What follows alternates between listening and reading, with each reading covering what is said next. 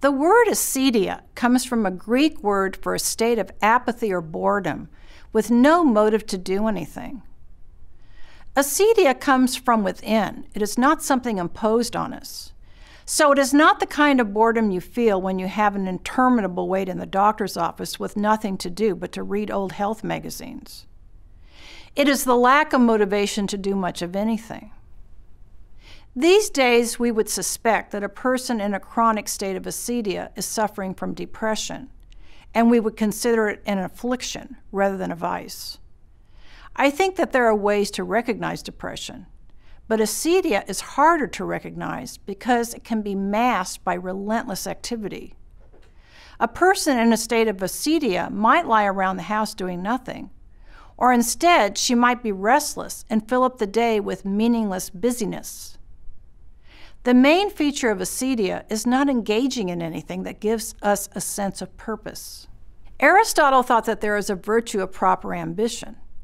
This is not quite the virtue opposed to acedia, but it is a good place to begin.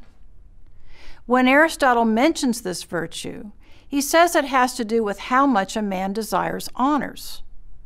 Some people desire honors more than they should, and they are ambitious in a negative sense. And some desire honors less than they should. They are unambitious, where that also has a negative connotation. Aristotle then goes on to say that the mean between the extremes has no name, because both ambitious and unambitious are names for the vices. I'm not sure if we have a word in English that means properly ambitious, but if so, I don't think it has much to do with desiring honors. I would think that a person who doesn't care about honors, but gets up early each morning to work in her garden is properly ambitious. The key element in proper ambition is caring about things. When we care, we get a direction. When we have a direction, we can get going, not just to fill up the hours of the day, but to do something fulfilling. How can we acquire the virtue opposed to acedia?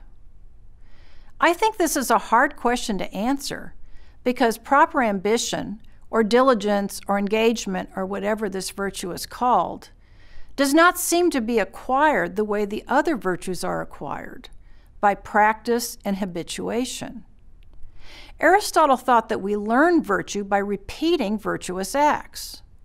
Generally, we begin practice in virtue by doing what our parents tell us to do. Share your toys, don't hit your little sister, and so on. Eventually, virtuous acts become a habit, and after a while, they become easy to do and even pleasant. A person who finds it pleasant to share her possessions has the virtue of liberality. That makes sense. But how can we learn the virtue opposed to acedia? By habituation. Can we learn to care about things by repeating some pattern of behavior until it becomes a habit? I doubt it, although that does not mean that proper ambition cannot be learned. I know of research by William Damon, author of The Path to Purpose, who started the Stanford Center on Adolescence to study how adolescents find purpose. Damon's recent studies include the place of certain virtues, such as truthfulness, humility, and faith, in the development of purposeful lives. You can find a link to that work on our course website. My own view is that finding purpose may come to you all at once, or it may take a search. But finding purpose is only the first step.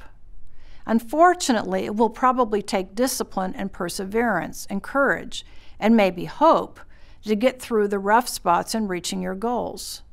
The virtue opposed to acedia, sometimes called sloth, needs the support of a lot of other virtues.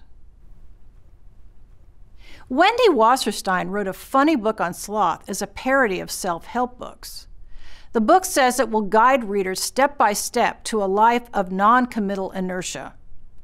You can choose not to respond. You can choose not to move, it says on the jacket. It offers a wealth of self-help aids on how to eliminate energy and drive, including the Sloth Songbook, Sloth Breakfast Bars, packed with sugar, of course, sloth documentaries, and a special TV network devoted to sloth programming, guaranteed not to stimulate or challenge in any way. Of course, this book is a joke, but it brings up an important question. Why should we think that sloth or acedia is a vice? What if we choose not to move? As I mentioned at the beginning of this course, virtues are supposed to arise from the demands of human nature. Is there something about ambition or purposeful activity that fulfills our nature? What's wrong with choosing a life of indolence? One kind of answer appears in Herman Melville's short story, Bartleby the Scrivener, which is a very curious tale about a man whose ambition is to do nothing. Bartleby is ambitious to be unambitious. The narrator of the story is a lawyer, and Bartleby is his copyist. At first, Bartleby does high-quality work. But one day, when he is asked to proofread a document, he replies, "I would prefer not to." This becomes his standard answer to every request. The lawyer discovers that Bartleby never leaves the office. He says he prefers not to move or act or do anything. Eventually, he's imprisoned and dies of starvation because he prefers not to eat.